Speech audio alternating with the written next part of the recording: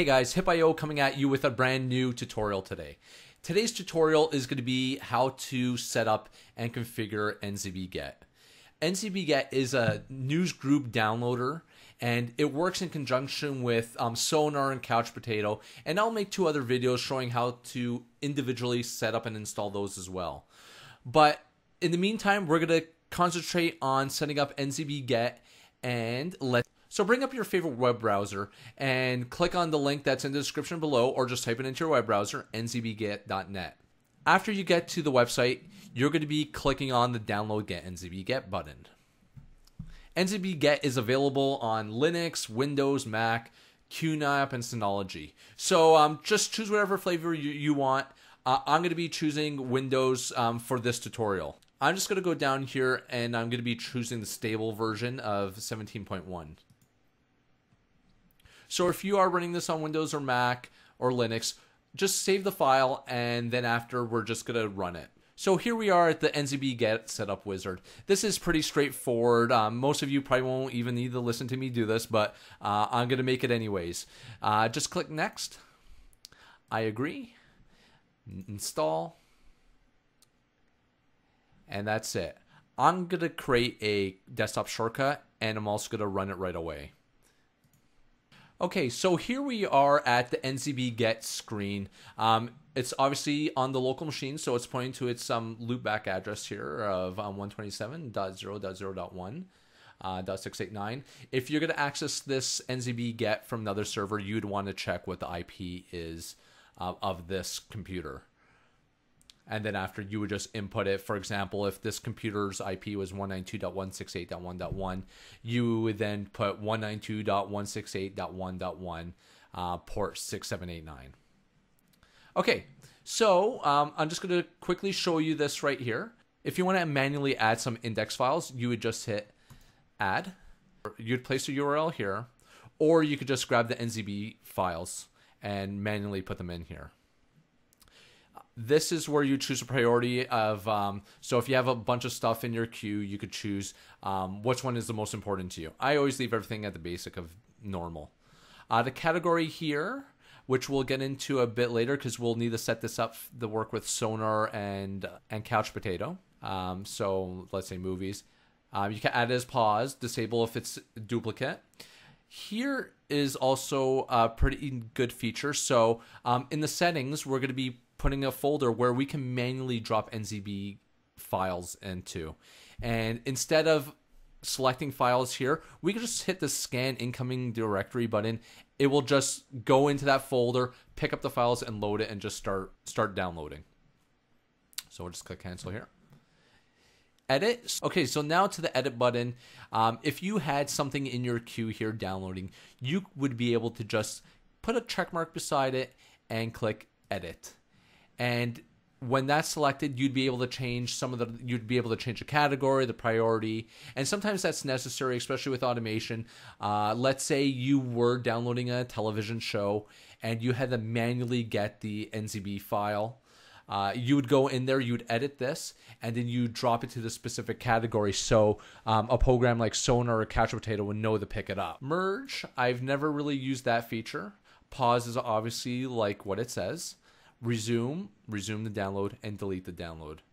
And here are some other options to move files up and down, so because it goes down in consecutive order. So if you go from download 1 to download 10, you can move from the bottom to the top. And if you go into history, this will show you the history of all the things that you have downloaded. And here's a quick tidbit. Sometimes if you try loading an NZB file, sometimes it doesn't load, and then something happens and you want to reload this file again, so it downloads it, and you'll see it just pop up in your download section and just disappear. Well, it's because it already thinks it failed. So what you're going to want to do is you're going to want to click on these hidden files here, this button that says hidden, and it will show you all the failed tasks, hidden or not. Just delete them all out of here and restart your download, and it should go in through just fine. We'll go down to the messages. This is just the normal messages, alerts, info, warning, errors. So the last one here, which is the most important one, is going to be your settings button. And I'm just going to bypass this, and we're going to go down to System. And you can see the basic options to reload NZBGet, shut it down. Here's the backup option. After you set this up, you may want to go through here and just back up your settings. You never know, you might have a hard drive failure and you don't want to have to set this all up from scratch again. Here's the restore button, check for updates. Here's the web interface. So I usually just leave this all the standard defaults.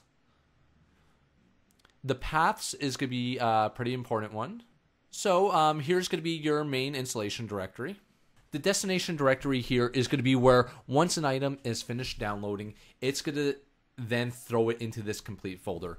So in this case, it's going to take the main directory here. If you were to browse to C program data NZBGet, you would see a folder there called complete. I usually like to change this up to the folders that I want it to go into. So in this example, I'm going to change it to these directories. So we would change this to, let's say, C, temp, and then after complete. I don't ever change this option here. The NZBDir section here would be when you want to dump in NZB files manually. You would just put the NZB files in this directory, and this is where it would scan for incoming NZB files. So we'll change this one up as well to C temp NZB. The QDIR I usually leave the same. I like to have a temporary directory. This will be, let's say something's downloading, it will put it in this temporary location. So let's say the download does fail partial way through, it's not moved into the completed items folder. So I'll change this to C temp, and then I usually label it in progress. So after making the modifications, you just scroll down a bit further and you choose Save All Changes. As you can see, it's saying that the configuration has been saved successfully, and we have to reload NZBGet in order to have the changes applied. So we'll just reload it here. Okay, so we'll go back into settings again. There's still a bunch of other things we need to do. We're going to go down to news servers. So you're going to have to find a news group provider of your choice and fill out this area right here. So here is where you'd put the name of your news group server. So I'm just going to call it your news group server. Then you'd want to scroll down here to where it says the host, and you'd put in your host server address. And when you do sign up for a service, they will provide you with all this information. So I'm just gonna leave that as default because it's just an example. You'd put the port number in here, and usually if it's a SSL encrypted connection, you'd probably get port 563. And here would be your user ID that your Usenet provider provides you with. Obviously your password. And then you'd also put this encryption down here, selected yes. So that way it knows it's using SSL. You would then scroll a bit further down and you'd put the amount of connections that your provider is providing you with. And this varies from Usenet provider and the package that you get. So I'll just leave it at 4. And the retention time would be the amount of retention time of how many days the files are going to be sitting on the server before they're deleted on the Usenet server. So I'm just going to put like an average here, 1,000. Your Usenet provider will be able to provide you with that. And if you have multiple other servers, you could just hit the add another server button down here. So let's save all changes. Now we're going to go back to the settings button again after applying our last changes. And we're just going to go down here to security. This here, I'm just going to drop down here. This is if you want to have a logon username and password, you would just put it over here. So you could use the default of NZBGet, and you could change the password here to whatever you like. So you could change this to 123pass. And then you would just scroll down here and you would just hit save all changes. Okay, so let's go back to settings once again. And we're going to go to categories. And this one is a pretty important one. In order for Couch Potato and Sonar to work, you have to make sure you have the proper category names already in here with their destination directories. So first we'll start off with movies, and this is by default what Couch Potato uses. You could change it to see temp movies, and you could tell it to unpack. Then you would scroll down a bit further down here, so you could add in your new category, which is going to be all the way down here. Hit add another category, and for this one, we're going to change this here to TV. And then we'll add the destination directory again. So this one will be ctemp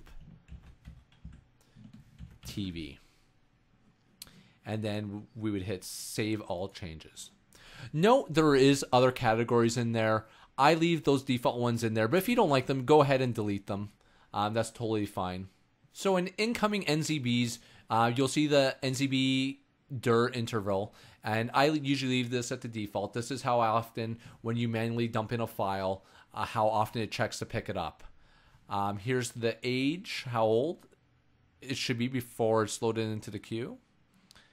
And here is the dupe check. You may want to select this to no. I usually leave it on to say yes, but sometimes it is a hassle, like I explained in the beginning, where you have to say, hey, show the hidden error messages, and then you have to delete stuff. So you could just say no here and then hit save all changes. So that pretty much concludes the setting up of NZBGet. There are other options in there. I don't personally use any of them. If you want to dabble a bit more in there, you can. But in order to get Sonar and Couch Potato working with NZBGet, that's all that's needed. So that concludes this video. There's going to be, like I said, 2 other parts. One for Sonar and one for Couch Potato. So look for those on my channel as well. I'll drop the link on the credits so you could just click on it and proceed to the next one. But hopefully this video was informative. Hopefully I explained everything clearly and concisely for all of you. I hope that you guys like this video. Share it if you can, and subscribe, and I'll see you on the next one.